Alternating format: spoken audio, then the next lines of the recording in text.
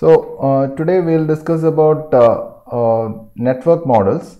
Today we'll discuss about network models and continuing our last discussion. So we had various discussions of the initial parts, say the protocols, then the basic terminologies, the mode of communication, simplex, duplex, all those things. Then we also discussed the need for why do we need to have these many simple physical layer devices. We'll discuss about the physical layer. So that is a topic that comes in the second module. So just to ensure continuity, we just covered it there. Now we'll begin. I hope you can see the slide. Okay, you can see the slides. All right. Hello. Hello. Can you see the slides? Yes, sir. Yeah. So only Hari is alive there. That is what someone joined. If you could join from the CET account, it was nice, because I don't need to admit the people. It will be automatically joining. So otherwise it will be trouble for most people. So this is protocol. So this is protocol, as we discussed last day. It specifies how people interact, different entities they interact. So entity is, you can say these are two separate components which enter into communication. Now this corona has brought in a lot of change in protocols. Leaders used to hug, they used to shake hands, all those things, that all changed. They have adopted our Indian way of greeting each other. So this is a protocol. Now protocols, usually these are organized as layers, as a set of different layers.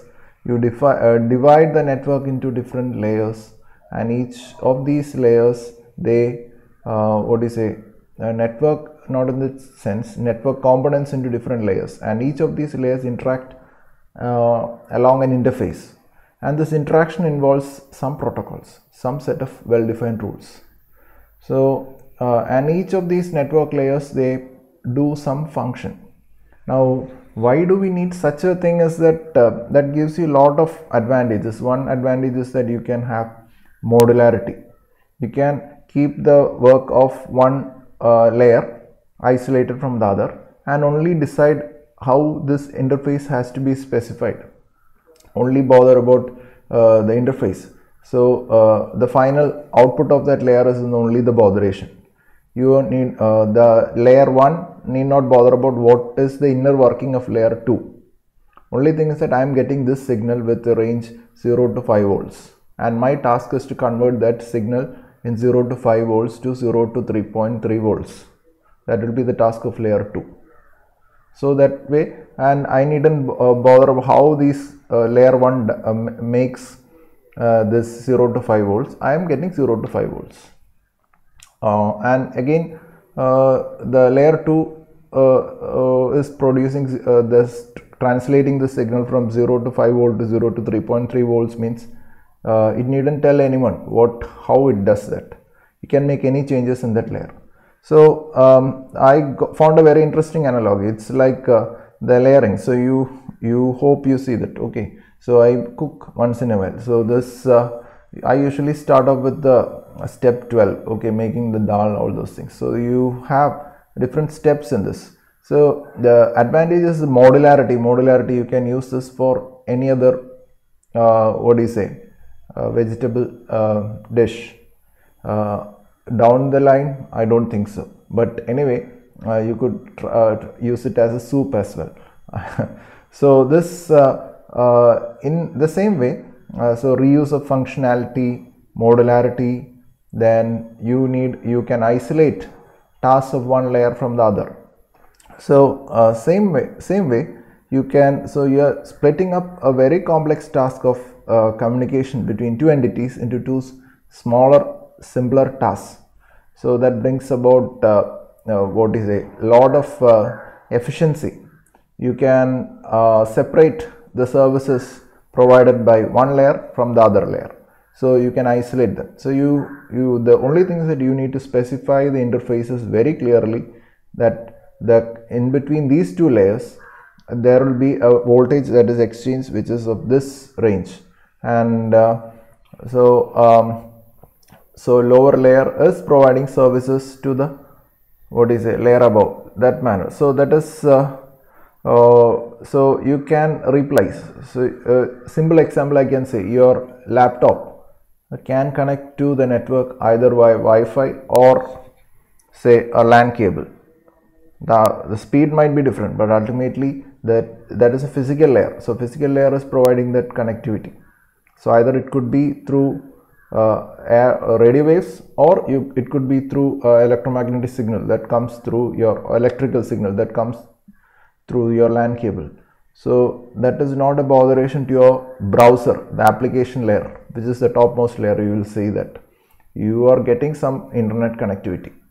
When you don't have internet connectivity, it shows, you check your network cables, that so it says you have some problem with your physical layer, or you contact your admin whether he has blocked you, like that. So that is the only thing the topmost layer is having the idea. So it keeps this topmost layer. You can see, for example, a browser separate, very away from the complexities of sending the signal between these two. So you are splitting up the tasks. So layered protocols, it's the analog, it's a traditional one. I found this thing in this Farousan's slides, say how you send this letter from a person to the other. So it involves, you can imagine in your mind, you go and write the letter, then you post it. So most of you don't write letters except in very required cases. Most people prefer emails nowadays. Now it's sent to your post office, then they collect it, they send it. So now it is facilities there for you to track it also, especially the speed post. So then track which path it goes. Then finally at the destination, there is a lot of sorting happens. There are intermediate routers, for instance. There are hubs which sort letters between different, within a state as well as outside the state, maybe. So that things do happen. These two people, the sender and the receiver, is unaware of this full process. Finally they get the letter. We say it got here very late, but we are unaware of whatever is happening in this the lower layers. So the lower layer is providing some service to the higher layer. So so that is the task. So this is sending something to the lower layer, and it is providing some service to the higher layer. So you only specify the interface. Here the interface is the person, then there is the postman, again the postal network, finally again the postman. So some terminologies in this connection. These are from the slides. It's not my figures. So you have a layered protocols. So layered protocols, you say that you have peers. Peers are, say, you can layers at the same level. These are called as peers. So in your class, you are all a peer group. Peer group means people who interact at the same level. So I am not in the same peer group as a senior professor in a institute. So I'll be in the among the assistant professors. So it's a peer group. You can say that although we don't have such a distinction, but when you at the person level, when you interact officially, we do have. You won't interact with the principal in the same way as I may be interacting with say Sanod sir or Lalu sir. So that is the difference. So then again, the services are provided by a lower layer to the higher layer. So different services are provided. Say this is providing encryption, decryption services, send mail, receive mail services by this layer. This is a abstract concept. Then there is something which is called as a logical connection. Say finally if you take the case, this logical connection case will be clear when you come to the next encapsulation, decapsulation, that part. But finally, these two layers, the peer layers, layer 2 and layer 2 in these two entities, they interact in some way through some specific language which is understood by some specific symbols, or languages which are understood through languages, symbols, or mechanisms which are understood only by these two layers, because that functionality is present in these two layers. So you can say there is a logical connection between these two layers. For example, say it might be some bits in the message which are set by this layer and which will be understood only by this layer.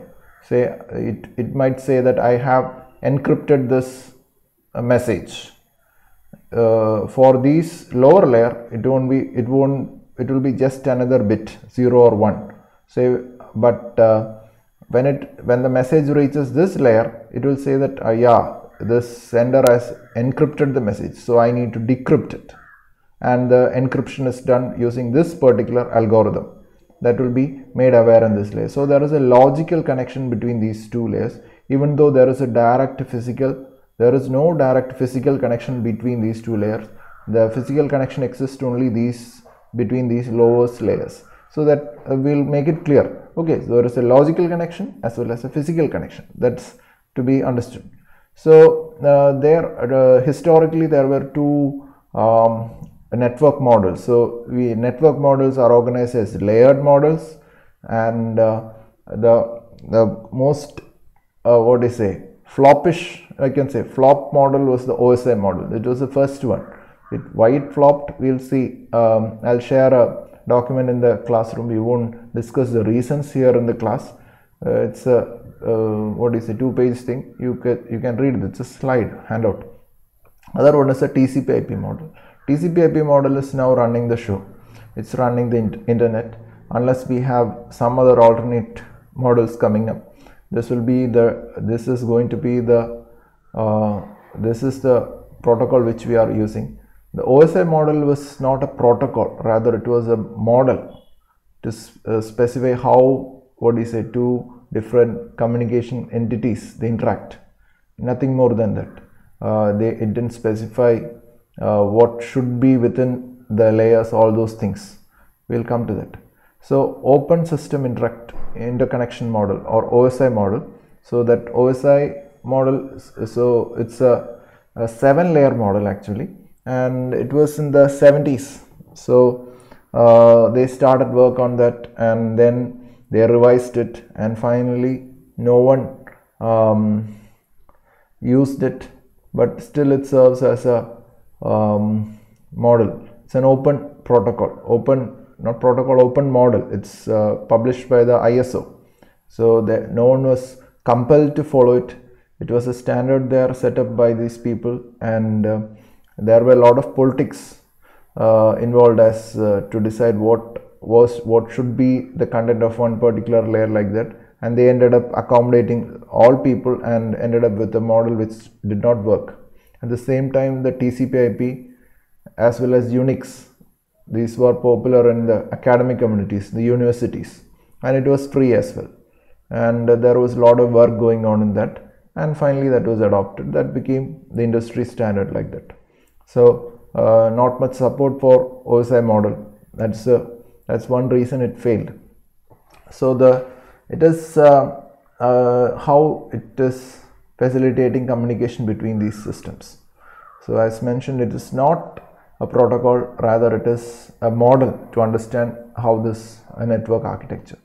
The reasons why they came for this OSI model is that we should allow heterogeneous networks to interact. That is what interoperable networks say. It might be a computer which runs a different operating system. We didn't have Windows, all those things in this time. So say it should be operable across diverse networks.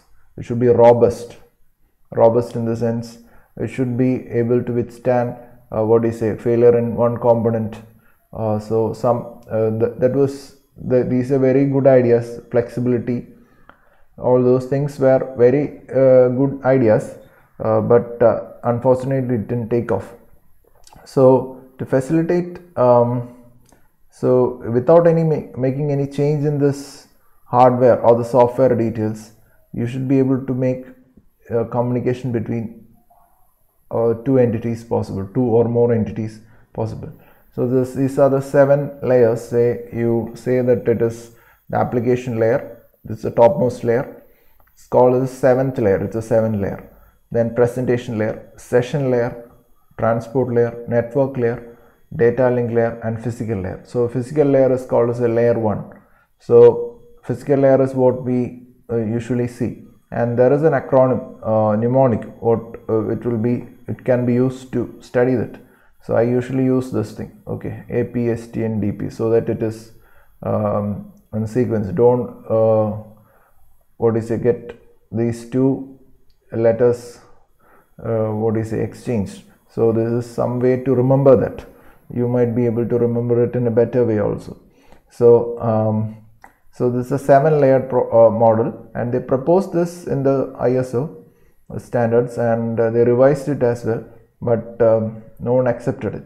Now this looks very strange diagram, but still we'll see. We discussed most of the things in this figure. These are the 7 layers. Then there is an interface between these 2 layers. So interface, don't come to this now, this we'll take it up later. Then interface between these 2 layers. So this interface is is clearly specified. Say application layer, presentation layer, interface. One example for an application layer software is your browser or your chat software, whatever. These are the application layer software. That's that's hiding from you the details that work beneath. For instance, when you punch in your website, say www.google.com, there is a lot of processes happening behind the background. There is a lot of handshakes happening between the various nodes. There is a DNS working, which is translating this text, the web address, into IP. Then there is communicating to that server. All those things are kept hidden from you, and ultimately you are getting the data from that. It's displayed on a browser. That's the role of the application layer. So you are not aware of those things. Now this is a logical connection. This is what the peer-to-peer protocol. So there is some protocol which is running in the application, each of these layers. One or more protocols which are running on each of these layers. Say for instance, say even though it's really relevant to the TCP/IP model, you can say a transport layer protocol is UDP and TCP. These are 2 transport layer protocols in the internet model. TCP/IP, they are in the transport layer. But so this will be running on each of these layers, each of these entities. So the sender and the receiver. So they can communicate by specific signals, as I already mentioned. They can communicate by some sort of bits or something like that. So there is a peer-to-peer protocol. Again, the intermediate nodes, you can say this, you call them as routers, or so intermediate nodes. So they are helping in this. You are not having a direct physical line from point A to point B. Rather, you have some intermediate nodes. So so intermediate nodes will run some of these, a subset of these broader protocols, because they need to decide how to which address you have to send this thing. So they will examine some component of this message which is being transmitted from device A to device B. So that we'll come to the next thing. So you come to this figure and just we'll wind up. This is called as an encapsulation and decapsulation process. Say here you have the sender A and the receiver B, and these are connected by a transmission medium. Say for instance, we'll assume that's a cable, a LAN cable. Now it's generating some data which is called as D7, and it adds to this data some header information. Header information something like the sending address, receiving address. They say something, number of bytes, then error correction codes, all those things. Checksum, all those things could be there. Then it sends to the next lower layer. For this particular layer, all those things will be some data. It will be it will be encapsulating that data into its frame, and it will be adding its own header, telling that this header will be used to communicate with the peer header in the receiver side. That is what. Similarly, the same process happens, this encapsulation. So encapsulation of this data from the higher layer. So this process is the encapsulation process. So usually at layer 2, that means physical data link layer. So data link layer, if you remember here, this is the data link layer. So data link layer usually adds something called as a trailer. Trailer is used for error detection. Usually so CRC codes, checksum, all those things that will be added to the message. Trailer means it is at the tail end. And finally, all those things are converted to bits. Your modem, you can say modem is converting all this to zeros and ones. Here everything is zeros and ones. The meaning is assigned in the corresponding layer at the receiving side. So all these, I'll say this frame starts from here. Only this layer 2 knows, and this much is the trailer and this much is a header. Only that particular layer knows. This layer doesn't know, neither this layer. So when this packet is passed, this process of unwrapping the message, that is what we call as decapsulation. So decapsulation. Encapsulation happens at the sender side and decapsulation happens at the receiver side. Hope it is clear. So, and then finally you receive the message. So the application layer, the topmost layer, will be receiving this message. So this is kept transparent to these two people. They are not aware of these. This is kept hidden from these two people. They are not aware of what process happens. Now we'll examine the role of each of these layers in the next session. Okay, and that will be